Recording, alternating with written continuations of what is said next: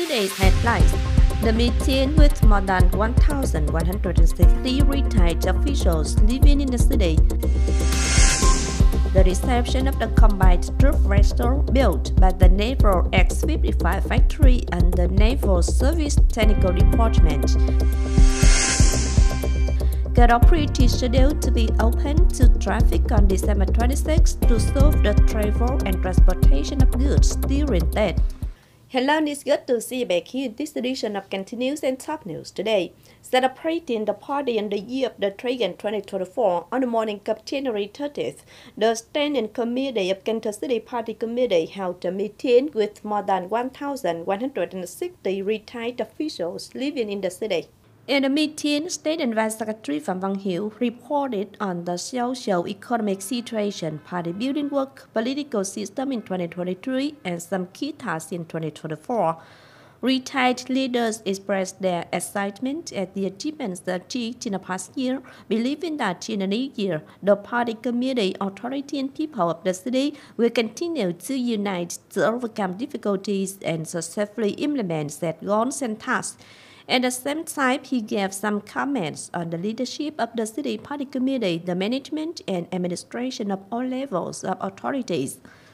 On behalf of the City Party Committee, Secretary Nguyễn Văn Hiếu respectfully and receptively received the opinions of retired officials. At the same time, he hoped that regardless of position and circumstances, with revolutionary tradition and dedication to the common cause, retired cadres would continue to promote their wisdom and practical experience, together with the party committee, city authority, and people of Cần Thơ to promote the tradition of solidarity, sense of responsibility, innovation, creativity, constantly striving, overcoming all difficulties while completing tasks, contributing to the construction and development of Cần Thơ City to become increasingly civilized and modern city worthy of being the center of the Mekong Delta. Also, on the morning of January 30th, Cần Thơ City People's Committee organized a gathering with outstanding people with meritorious merits to the revolution on the occasion of the 20th founding anniversary of Century Done Cần Thơ City and the traditional date of the Dragon 2024. Speaking at the meeting, Vice Chairman Nguyễn Thực Hiện said that the city has organized many welcoming and commemorative activities to affirm and honor the achievements of the party, government, and people recorded by the people of Cần Thơ City in 30 years of construction and development, while launching emulation movements to create a joyful and exciting atmosphere to celebrate this important event. In particular, the city has paid attention to and effectively implemented the work of prepaying gratitude, providing regular subsidies to 61,548 people with meritorious services to the revolution who are receiving preferential monthly subsidies with the above total cost of 132 billion Việt Nam đồng. On this occasion, 200 gifts are given to people with outstanding contributions to the revolution, each worth 1 million Việt Nam đồng. On the afternoon of January 29th, Vice Chairman of Cần Thơ City People's Committee Dương Tấn Hiển led the delegation to visit and overlook the New Year wishes at the Social Protection Center and Social Work Center of Cần Thơ City under the Department of Labor, One Values and Social Affairs of Cần Thơ City. Comrade Dương Tấn Hiển and members of the delegation visited areas including residences, reception places, medical rooms, rehabilitation training rooms, entertainment places at the Social Protection Center of Cần Thơ City.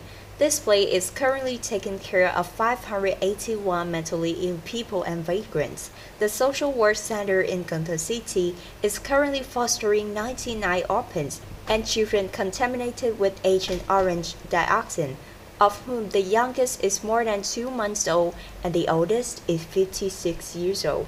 Standing Vice Chairman Yu Tấn Hiển acknowledged the achievements and shared the common difficulties of the two centers in taking care of the beneficiaries, hoping that in the coming time the centers will make efforts, unite, and overcome difficulties, contributing to the good implementation of social security policies with the city.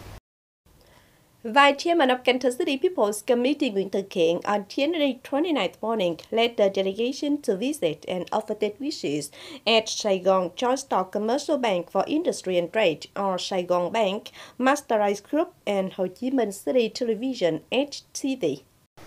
The Vice Chairman said that in the past year, the cities has achieved many outstanding and comprehensive results in all fields. It successfully organized the 20th founding. This is a very important political event for the party, authorities, and people of the Cần Thơ city, affirming the results and achievements recorded in 20 years of construction and development. The Vice Chairman emphasized that the overall success of the celebration had the important contribution of Saigon Joint Stock Commercial Bank for Industry and Trade and Masterized Group, Ho Chi Minh City Television, has enriched the content of the celebration program with the vâng trăng cổ nhạc to serve city residents and domestic and foreign tourists. The Vice Chairman extended greetings for a prosperous new year and wished the cooperation relationship between the city and other units to be more effective and better in the coming time. We now move on to other news. On January 29th afternoon, Ninh Kiều Urban District organized the National Unity Festival to celebrate the glorious party and Happy Spring 2024. State Naval Secretary of Cần Thơ City Party Committee, also Chairman of Cần Thơ City People's Council Phạm Văn Hiếu, along with 150 delegates who are religious dignitaries, prestigious ethnic people, humanitarians, intellectuals, businessmen, and overseas people, attended the festival. Last year, Ninh Kiều District met and exceeded 14 out of 14 targets, such as health insurance coverage rates, job creation, social investment, total budget revenue reaching over 100% of the annual plan target. Attendees were excited at the achievements gained by the district and expressed their determination to build a growing district in the coming time. Secretary of Ninh Kiều District Committee Nguyễn Tiền Phong acknowledged the contributions and noble gesture of religious dignitary, prestigious ethnic people, humanitarians, intellectuals, businessmen, and overseas people to the overall achievements of Ninh Kiều District. In 2024, the party committee, authorities, and people of Ninh Kiều District continue to take determination to well implement the resolutions at all levels. Resolution number 15 on the construction and development of Ninh Kiều District to 2030, with a vision to 2045, worthy of being a nuclear civilized and modern city. On the afternoon of January 29th, Vice Chairman of Cần Thơ City People's Committee Nguyễn Ngọc Hè attended the review of the anti-smuggling, trade fraud, and counterfeit goods task in 2023 and outline tasks for 2024. The steering committee assessed that over the past year, gasoline prices have decreased, but prices of essential commodities and input materials have still increased, making production and business activities of enterprises and people's life face many difficulties. Accordingly, the City Steering Committee 389 advised the implementation of the constructions of the government, the Prime Minister, and the City People's Committee in the fight against smuggling, commercial fraud, and counterfeit goods. In 2024, the City Steering Committee 389 set out several key tasks, regular tasks, and implementation solutions. On January 29th morning in Cần Thơ City, Colonel Thống Nhất, Deputy Commander and Chief of Staff of Military Zone 9, presided over the reception of the combined troop vessel, design symbol ST-29402, built by the Naval X55 Factory under the Naval Service Technical Department.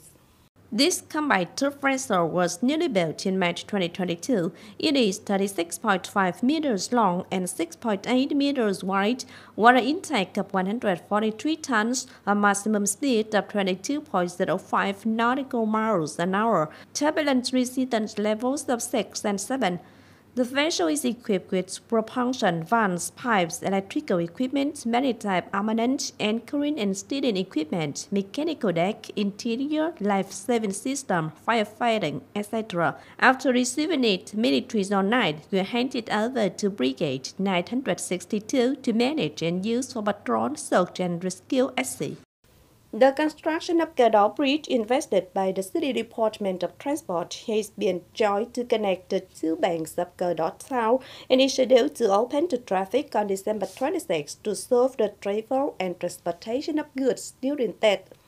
Cần Bridge project has a total investment of more than 165.6 billion Vietnam dong from the city budget, in which the site clearance cost is 34.1 billion Vietnam dong and the construction cost is more than 105 billion Vietnam dong. The route is a total length of 369 meters, of which the bridge is 83 meters long, belonging to level 3 traffic work with a design speed of 40 kilometers an hour. The completion of the bridge synchronously connects and maximizes the exploitation efficiency of provincial roads 919 and 922, serving the socio-economic development of Cần Thơ suburban district in particular and the city in general.